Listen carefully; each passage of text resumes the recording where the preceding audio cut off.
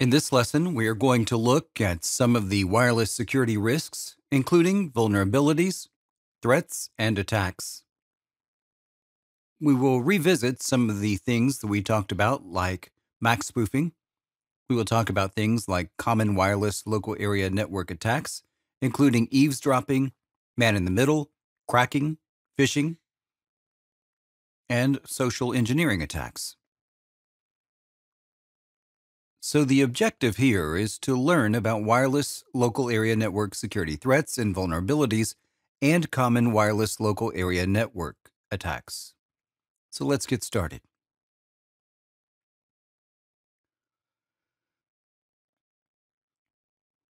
Almost every business provides wireless networks. So it's become not only a personal convenience, but a real business requirement to secure the wireless network. Wi-Fi networking sends radio transmission signals through the air. And it's convenient because end-user devices don't have to be plugged into a wall jack to gain network access. But with this convenience comes potential threats. Unfortunately, there are also vulnerabilities and Wi-Fi threats. Both existing threats and new vulnerabilities are being discovered, and malicious actors are always on the leading edge, exploiting those vulnerabilities, both old and new.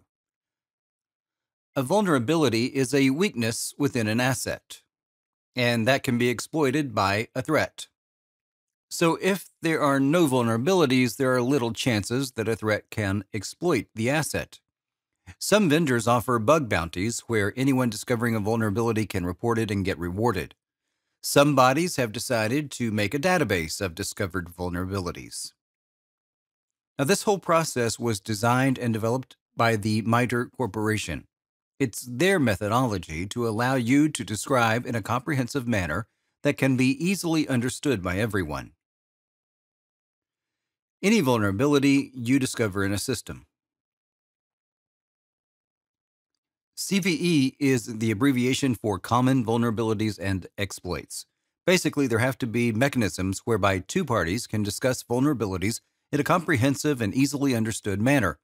As an example, if I simply tell you that a particular website is vulnerable to cross-site scripting, it really doesn't tell you a lot because there are quite a few different vulnerabilities that can lead to that same issue. CVEs allow us to more effectively describe specifically what we mean by a particular vulnerability. This whole process was designed and developed by the MITRE Corporation. It's their methodology to allow you to describe in a comprehensive manner that can be easily understood by everyone. Many vulnerability scanning tools will report vulnerabilities related to specific documented CVEs. Now, the National Vulnerability Database keeps vulnerabilities listed by CVE. So if you go there and you look up, say, vulnerabilities with cross-site scripting, you will find them listed, different ones by their CVE number. Now, every CVE description will keep an identity, an ID. That's a number so that you can uniquely identify that particular vulnerability.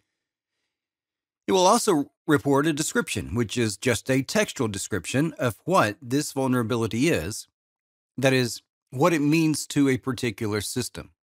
And in some cases, you might get some suggestions for remediation. And then a reference, usually to some website where this CVE has been documented. Now, this is one approach to vulnerability management and description, one you should be familiar with because it is so commonly used.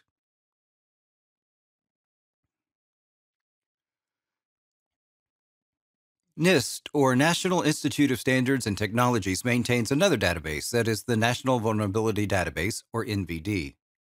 This is from the NVD website. The NVD is the U.S. government repository of standards-based vulnerability management data represented using the Security Content Automation Protocol, SCAP. This data enables automation of vulnerability management, security measurement, and compliance. The NVD includes databases of security checklist references, security-related software flaws, misconfigurations, product names, and impact metrics. The NVD performs analysis on CVEs that have been published to the CVE dictionary. NVD staff are tasked with the analysis of CVEs by aggregating data points from the description. The NVD builds upon the information included in CVE entries to enhance the information provided. NVD provides advanced search features so you can search by OS, vendor name, product name, etc. The Cybersecurity and Infrastructure Security Agency, or CISA, is another agency in the United States. It provides extensive cybersecurity and infrastructure security knowledge and practices and shares knowledge to enable better risk management. The CISA may assign a number that starts with VU, hashtag, and then the number to a vulnerability. Now, this agency sends out regular bulletins by email alerting enrollees to newly discovered vulnerabilities. The information which comes on a regular basis is important for pen testers to be aware of. You can search for information on these websites for CVE details.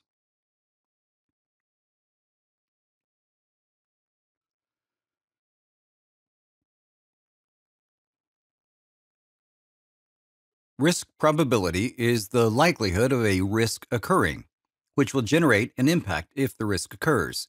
The more likely something is to happen, the greater the risk. The greater the impact, the greater the risk. So once you know the risk, you can decide if you want to protect against it. As an example, let's say you use a simple PSK on your wireless network. So let's consider two situations.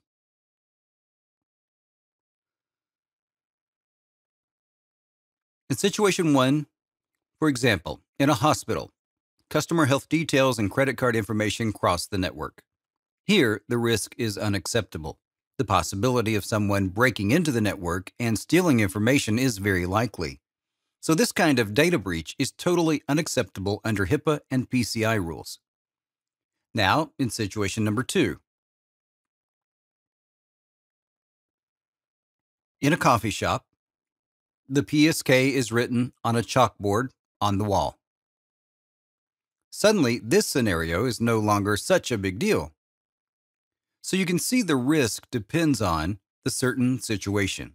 The impact is another factor to calculate. The reason you spend money to protect yourself is that the result of an earthquake or a hurricane could be high, both financially and physically. The impact of an event also needs to be planned for. The impact can be measured as technical impact or business impact. And when we talk about technical impact, that may include loss of confidentiality, integrity, or availability. And the business impact may include loss of money, reputation, compliance, and privacy. To determine the risk and impact of a vulnerability, you can refer to the National Vulnerability Database, NVD, to glean information. Not only the wired networks have threats, and they have security issues, but it is the wireless network which is also prone to multiple types of threats, and, of course, then there are various types of mitigation methods that can be used. So let's look at some of these threats and how they can be mitigated. You should have security policies in place to enforce complex passwords and acceptable use of devices. The idea behind compliance is simply whether you, as an administrator, feel that the device meets certain requirements to be considered safe. For instance, you want to enforce the use of a password or restricted devices that have not gotten the antivirus installed, or maybe you determine that the minimum operating system version has to be, say, version X, or maybe the device itself must be under some kind of threat level threshold. Then you can either allow or prevent its use. So this really isn't based on the user's identity or conditions that are being met. It just comes down to certain settings that need to be in place or certain options that need to be available on that particular device before it can be considered to be compliant.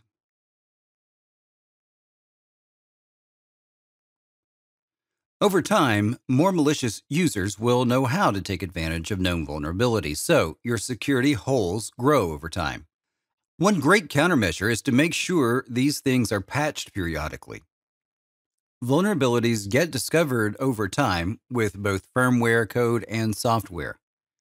Patching can fix security and stability problems that are discovered. So, when we decide that we're going to deploy patches, especially on a larger scale, we need a way to monitor that patch deployment to ensure it succeeded. We also should have an enterprise class solution that allows us to monitor for patch compliance so that any given moment we can run a report to see which devices on the network do not comply with the latest patches and therefore present a security risk. Patching is just one step of managing security vulnerabilities. Patch management is a plan for managing important upgrades for all the software and technologies that a company uses, internally or distributing to clients. Patches are often security related, although they can also be focused on correcting other functional deficiencies, or even applying important features, specifically security features. Regular patching and upgrades helps to prevent vulnerabilities, so keep your systems up to date with the latest relevant patches and upgrades. This includes wireless devices, firmware, router operation systems, as well as patches for any third-party vendor software being used.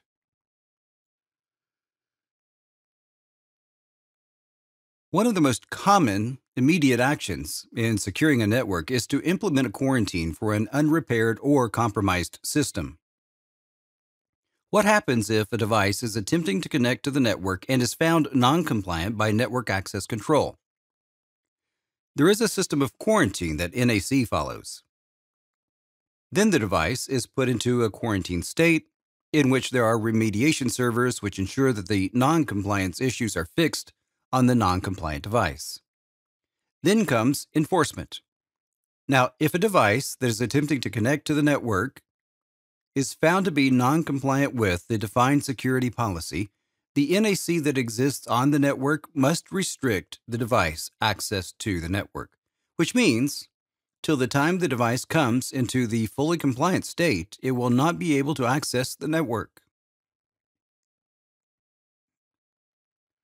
Most networking devices these days can maintain log files, but they will, of course, vary with respect to the information they report, which is typically based on the type of device and the activities they can record.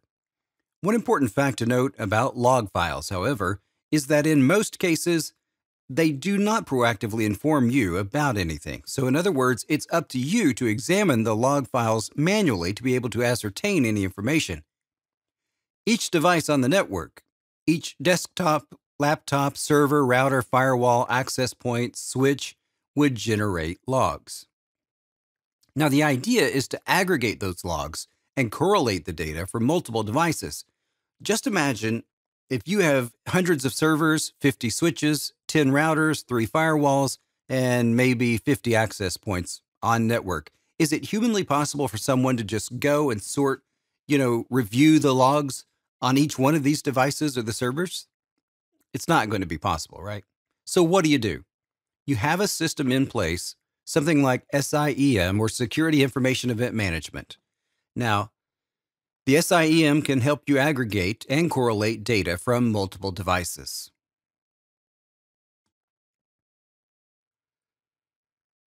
Now, you do not have to go to each and every one of these devices and review the logs.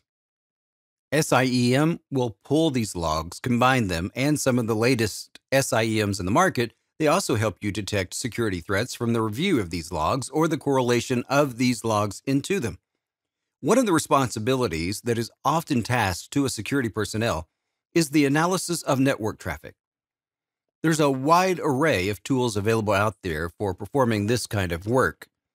The key with a lot of network traffic analysis tools is placement. Are you placing it where it can see all of the network traffic it needs to see? Now, you can also analyze traffic using tools like Wireshark, and you can save the capture file so that you can analyze it at a later time, or you can forward it off to someone with the expertise and ability to analyze it. And there are even some free websites where you can upload a packet capture file and it will identify any anomalies. Using Wireshark to capture network traffic is very useful so that you can learn about what's on the network, which in turn could tell us what perhaps should not be on the network any longer.